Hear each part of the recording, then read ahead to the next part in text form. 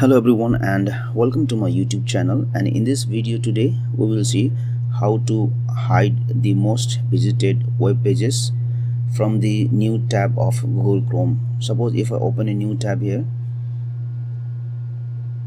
then here you can see the most visited pages. Here you can see the websites which I have mostly visited in Google Chrome. So if you want to hide this mostly visited website from Google Chrome, then you can do it. For that one, you need an extension called hide mostly visited pages. So for that one, go to here, go to settings and scroll down, look for extensions here, scroll down, click on get more extensions,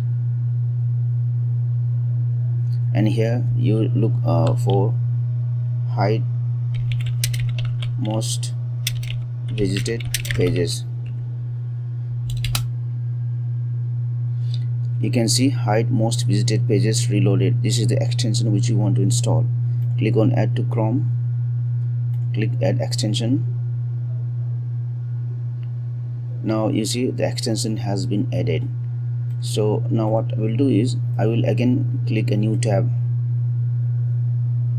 Now this time when I click a new tab, I cannot see the mostly visited website here. So this is how you will remove or hide the mostly visited website from new tab of Google Chrome.